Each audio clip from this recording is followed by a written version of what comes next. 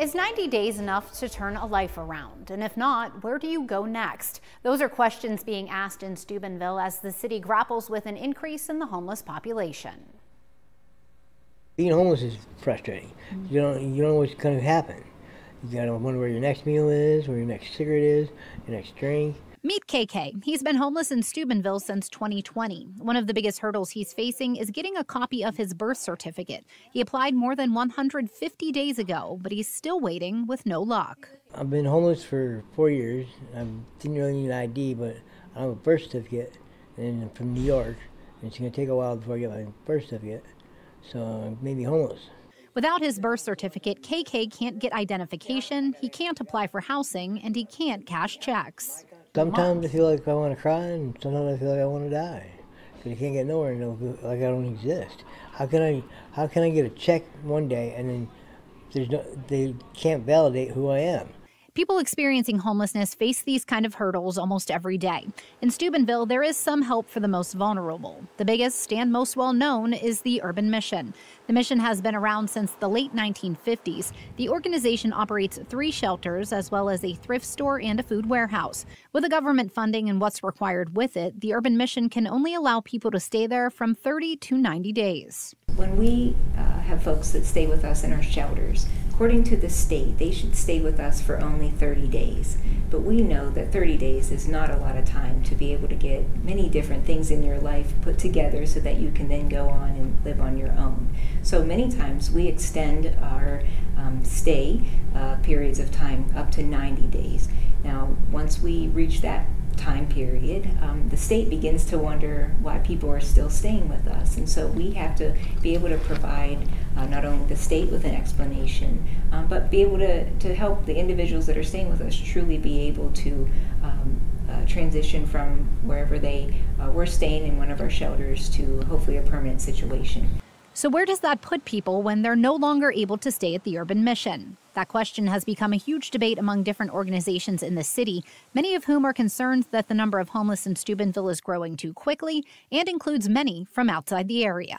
I think that, folks are going to have to, number one, realize that there's a problem or an issue, and then to identify that. It's not a one-size-fits-all, but kind of looking, and, nobody can, statistics, we can make them go in whatever direction. But the bottom line is that, everybody can start to see, okay, there's a real issue. When I asked those that help the homeless where they believe the gap in services is, all were quick to point out a lack of transitional housing. That would be a temporary housing program that could help someone experiencing homelessness learn how to maintain permanent housing. A stay could be anywhere from a few months to a couple of years.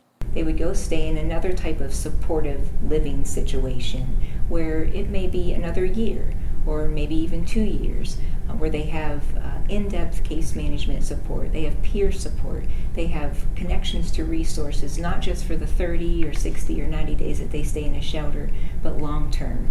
Another great need, social workers who could help these folks with case management, emotional support, and advocacy. So at the Housing Authority, we are applying for the Ross grant. It's a federal grant that would provide social services within JMHA. It's a desperate need that we have. As Ashley just said, that long-term case management piece, people get lost in the process, and that's something that we would like to be able to help fill that gap, at least in the housing portion. But in the meantime, many people who leave the mission are ending up living on the streets in the downtown area. It's a problem that has caught the attention of business owners, city councilors, and more, causing a rift between entities throughout the county. And while there is a need, no one seems to know the answer for a long-term solution. I wouldn't say it's so much a misunderstanding as maybe